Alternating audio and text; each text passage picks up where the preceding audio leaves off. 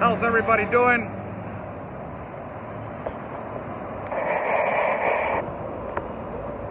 Good evening to everybody. How's everybody doing?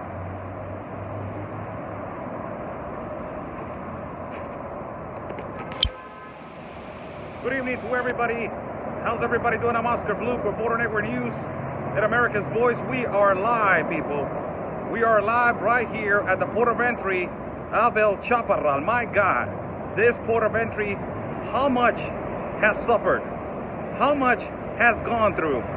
How much stories of suffering in this line where they're asked for asylum? And as you see back in the back of me, you will see a woman with 2 children that they are their children, and you will see a man right there that they are running away from fear from Michoacan and Guerrero, and they are not asking for the asylum.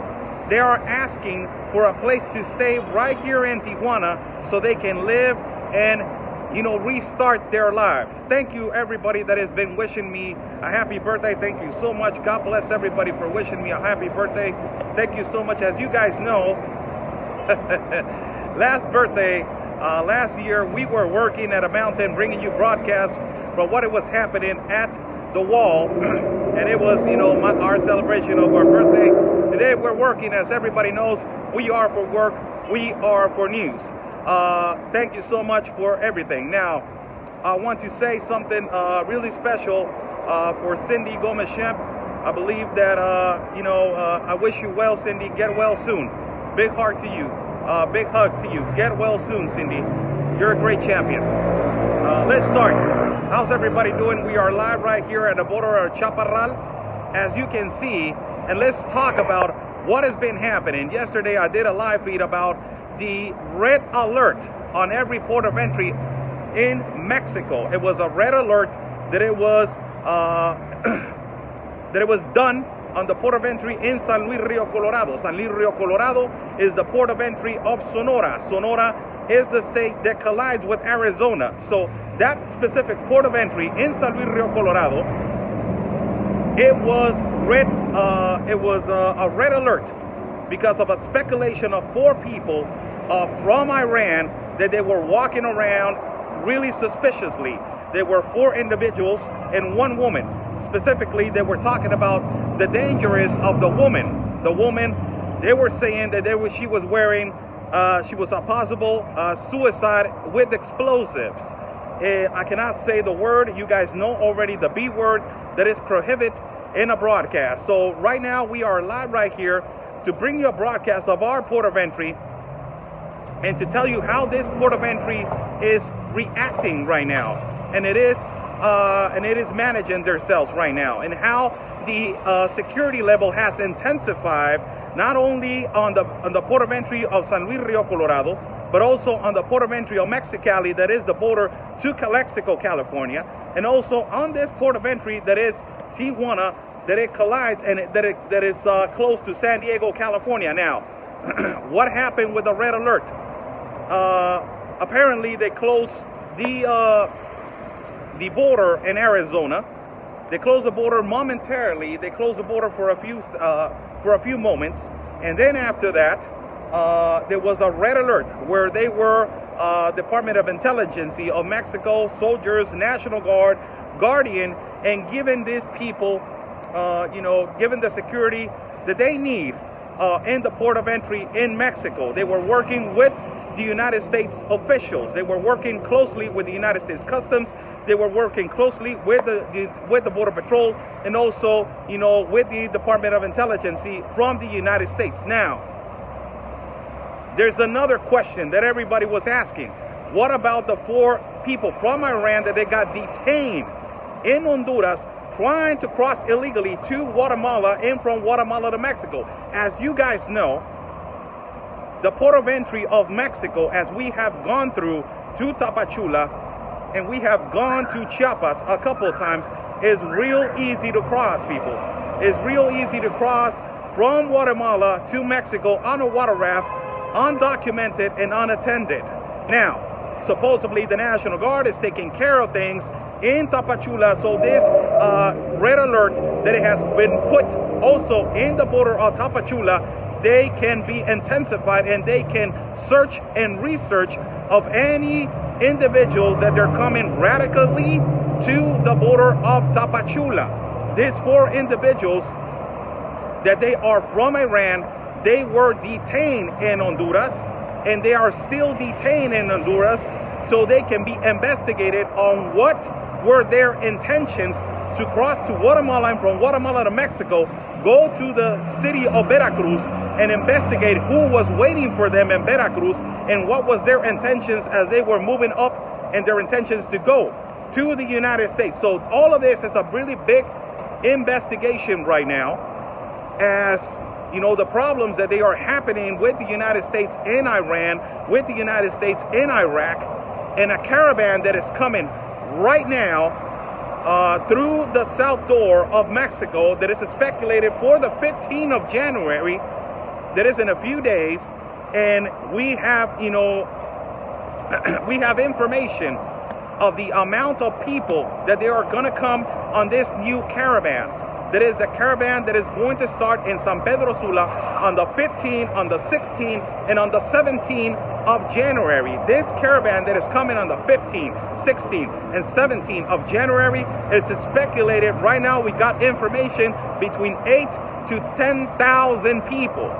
8 to 10,000 people. That is the speculated number. Now, is Mexico prepared for to detain and to stop this caravan in the south door? Our government and our president hasn't said anything yet about the security levels, as we see right now the military right here, the National Guard, arriving in the port of entry.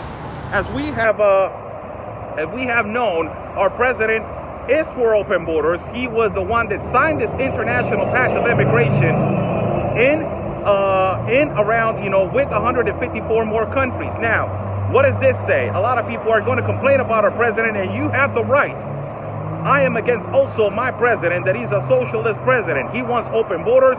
So the thing is that a lot of Mexican citizens and people from Tapachula, like this man that is right there on the back of me, sitting down with a sweater, with a blue sweater, and that family right there that you see on the back of me, right there, that family is from Tapachula, and they're running away because of the caravans.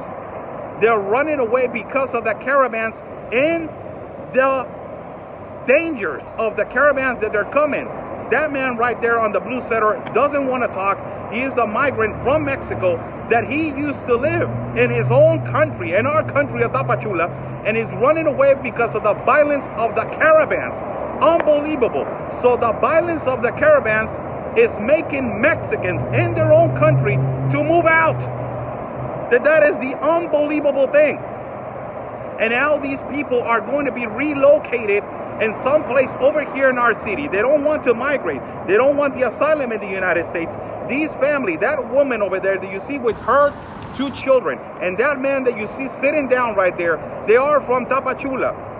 And they're coming because of the caravan. And now he talks about also about a caravan that is coming on the 15th of January. Amazing. He doesn't want to be on his own city. And in a speculated number that he has confirmed also between 8 and 10,000 people. Now, this is the problem, people. As we know, we don't know who's coming in and who's coming out. We don't know that. We are against the caravans. It's a disorganized movement of migrants. It is an evil and demonic movement from the United Nations that risk lives of children and women. But now with the difficulties and the things that are happening with the war, or speculated war, that a lot of, you know, liberals are saying that is a war, with the speculated problems between the United States and Iran, and between, as the INAMI, that's the immigration officers right there working. That is our border patrol. Let me see where they're going. Let me see where they're going. I think we got something right here, people.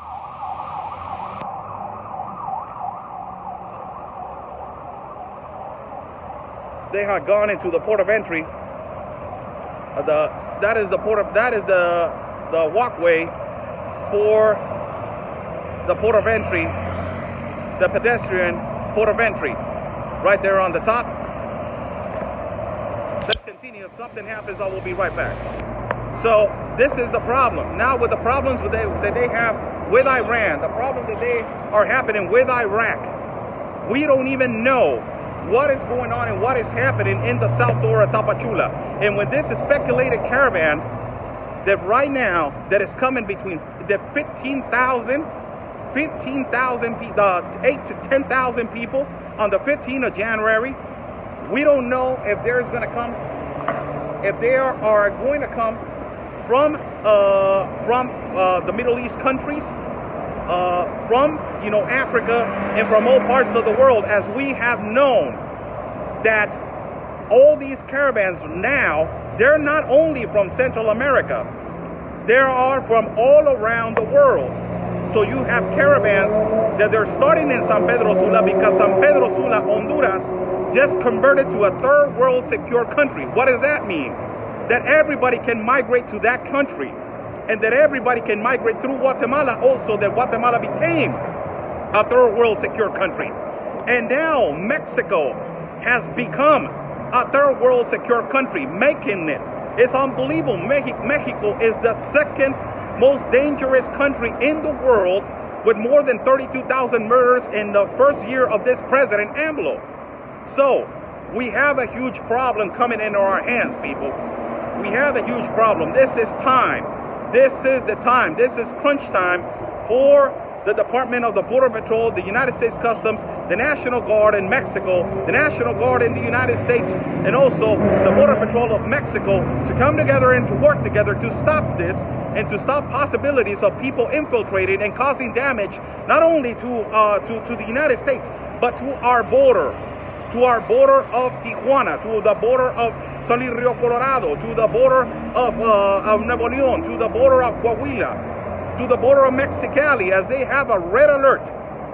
And citizens of Mexico are really concerned about these individuals that they're walking around in San Ysidro Colorado in algodones, that they are supposedly by Iran, and the woman was wearing a vest where explosives that you guys mostly know them as suicide you guys know the word.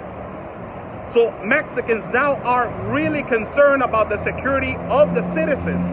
This is why these cities from Mexicali, from Algodones, and from Arizona, and from San Ysidro Colorado, a lot of these Mexicans and a lot of these Mexican citizens, they are concerned for their lives, because we don't know what these people are capable of. We don't know what these people are capable of, and we don't know what the situation may be or may not be if they go around. So let me show you right now. There's a lot of movement right here. It's a Saturday. God bless everybody that is showing me love for my birthday. Thank you so much. I decided to work as we are for work, and I think that it's really important that we keep right now the news coming, as there's a lot of movement right now on every border, and there needs to be security, and we need to work together to stop this. Unfortunately, this is the problem with the government of Mexico. Is not the Mexican people, is the problem with the government of Mexico.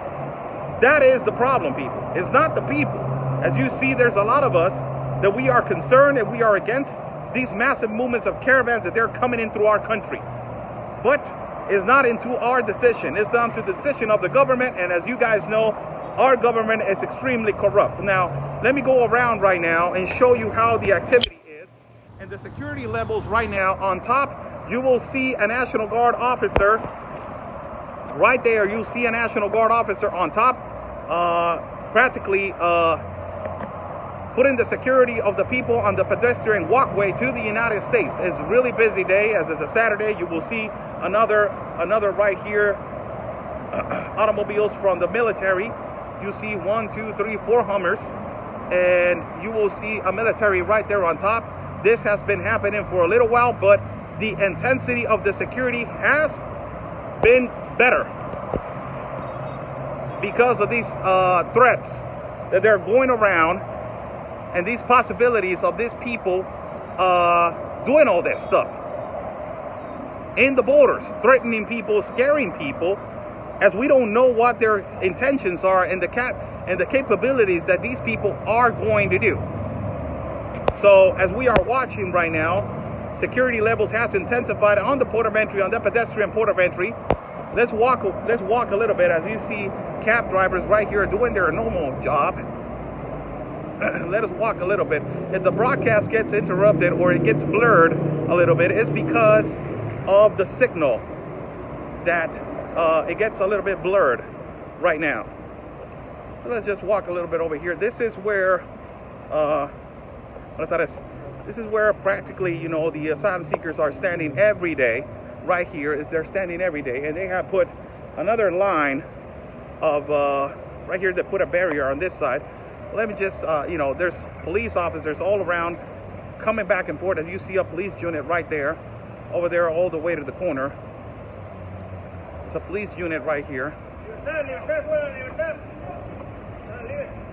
So the security levels have intensified, but they're trying to make it look, and they're trying to make people think that everything is okay, so people can go on and doing their normal activities in their lives. Look, there's a police officer right there, you know, taxi drivers doing their normal activity.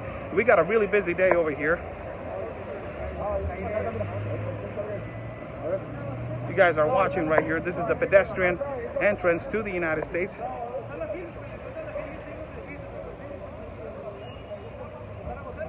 But the most important thing is over here.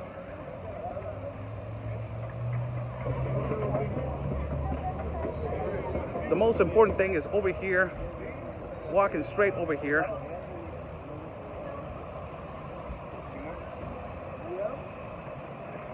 And through this part.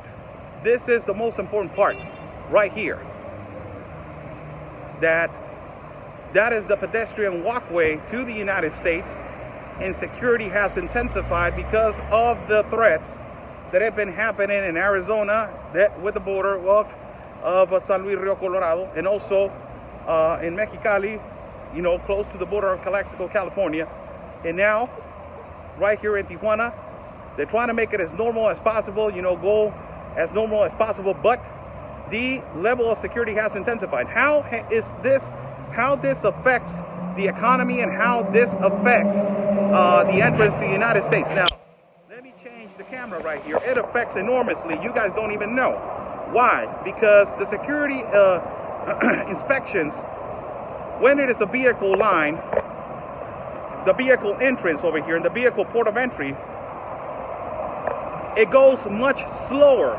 So a normal typical citizen, if he makes 1 hour on vehicle on a line to cross to the United States, now that the security has intensified by the United States Customs, is going to be doubled.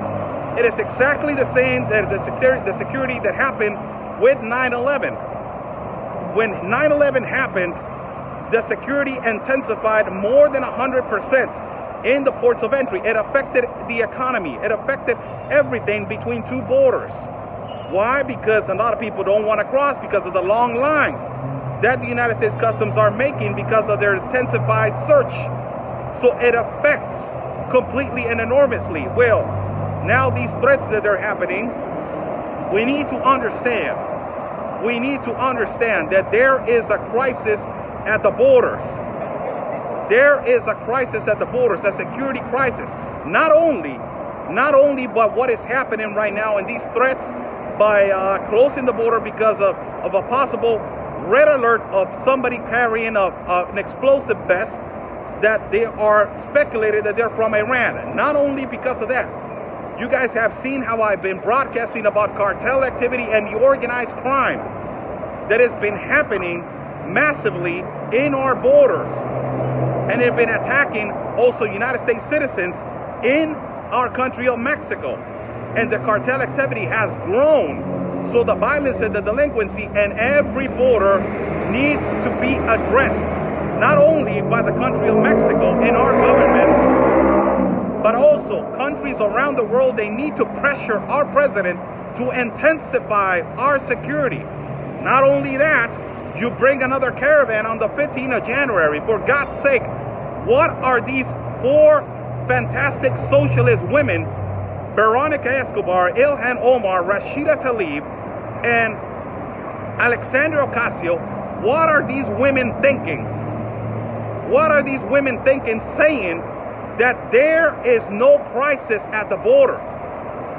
That there is no, there's everything is that it's okay. There's no insecurity. When we just saw yesterday,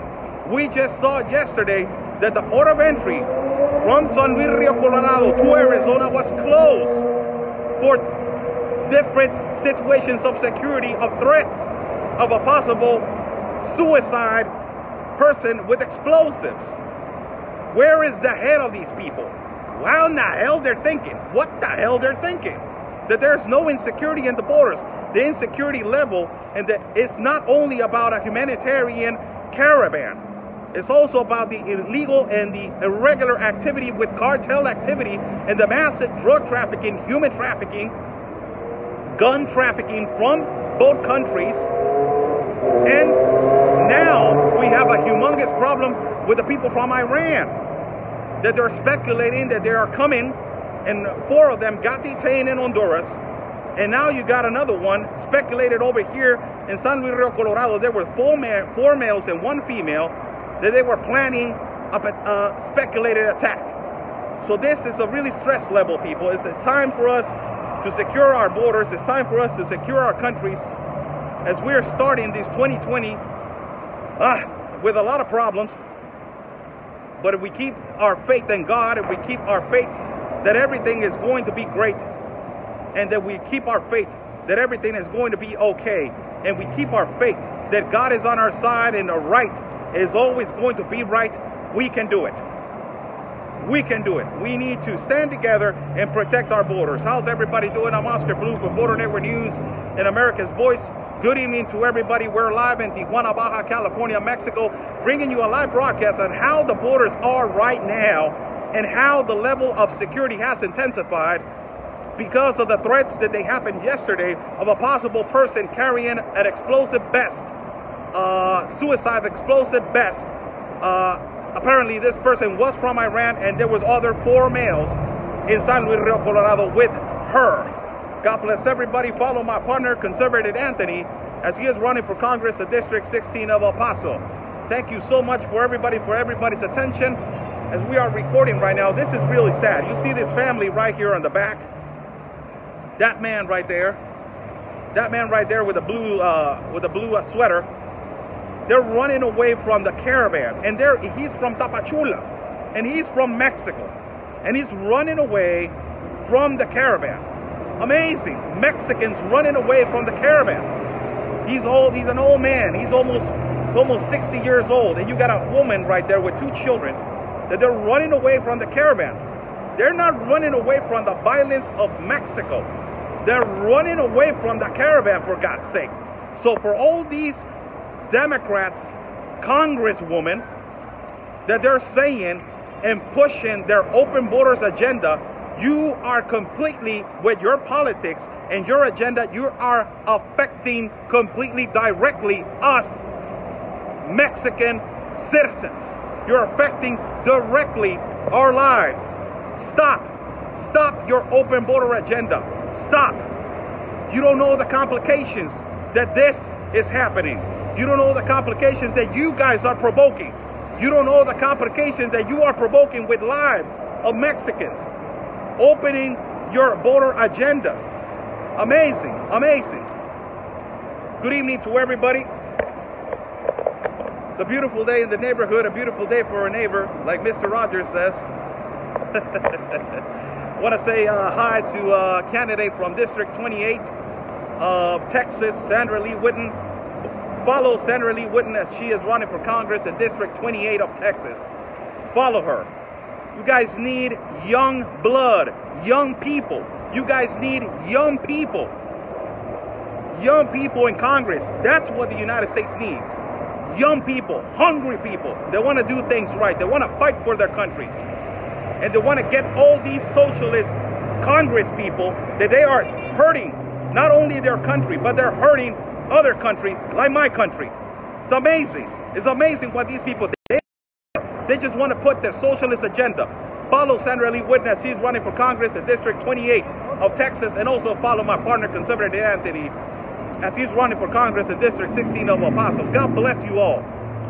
God bless you all. Thank you for all your birthday wishes. Thank you so much. God bless you. We're 39 today. We're close to 40, man. We're close to 40. It's okay. I feel good. I feel like, you know, age in a way, like my grandmother used to say, age is just a number, but age comes with life experience. So it's beautiful. It's beautiful. Thank you so much for all your birthday wishes and for all your beautiful words that you guys have been sending me. It's my birthday. It's Saturday and we're working. Thank you so much. Thank you so much. God bless everybody. We're about to sign off. If somebody has a really short question, I can answer it real quick. Or if somebody has a doubt, or somebody wants to make a comment, I'll gladly address it and I'll gladly put attention to it. So I'm right here for your questions, and I'm right here to give you guys, you know, some answers. God bless everybody.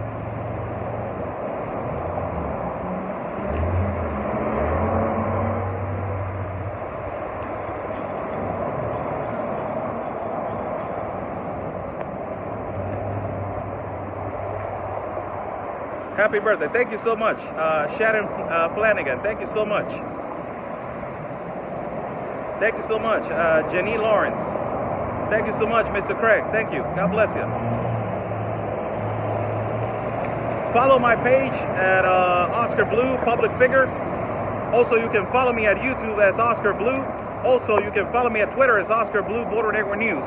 Thank you so much. If people want to contribute and donate to my work, there's my PayPal on the bottom. Thank you so much for donating and contributing to my work. God bless you all. Thank you so much, Mr. James Hale. Thank you so much. God bless you. Ms. Jackie G.G. Dawson, thank you so much. God bless you also. Hello to Mary Segarra from Brooklyn. Linda Lacasi, I wish we have some answers for you, Oscar Blue. God bless you also. Carla, happy birthday. Thank you so much. Teresa Callis, great reporting. Thank you so much, Ms. Teresa. Saludos a Paula Takagi from Tucson. Ryan Worth, go take your family and have a good day. Yeah, that's what we're about to do later on tonight. Thank you so much, Gabe Quate. Lisa Dresden, Blue, make sure you post your videos on Twitter so I can promote you. Thank you so much, Ms. Lisa. Kelly Bass Patchett, do you have an article about Iran working with a... no, I don't have an article. Audrey Merrill Golden, happy birthday, Oscar. But I have information, Kelly Bass Patchett. Carol Anderson, not particularly from that, but I have information. Alex Martinez, Anthony Agüero, yes. Wanda Adams, thank you, Oscar, keeping us informed. Thank you. Thank you so much, Ms. Lisa Kelly.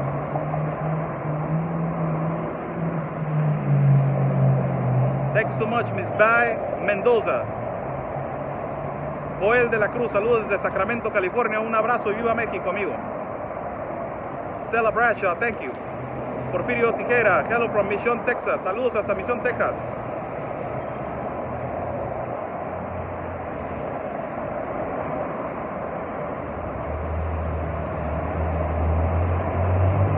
You know, sometimes they send me a lot of information and they send me a lot of links. And the source is not only correct. For me to trust the source, I need to talk to the source when it's really huge information.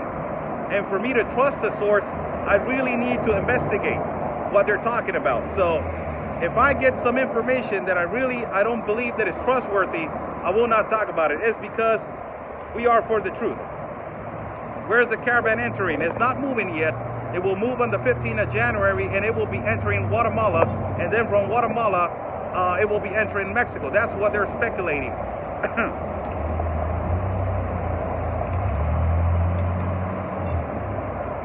Thank you so much, Ms. Sue House.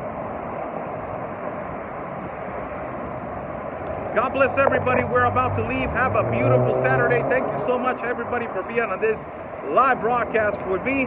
God bless everyone. Thank you for your best birthday wishes. Thank you so much. Have a great evening. Stay safe. And always remember, peace and love, everybody. Because always, your country is first. Stay safe.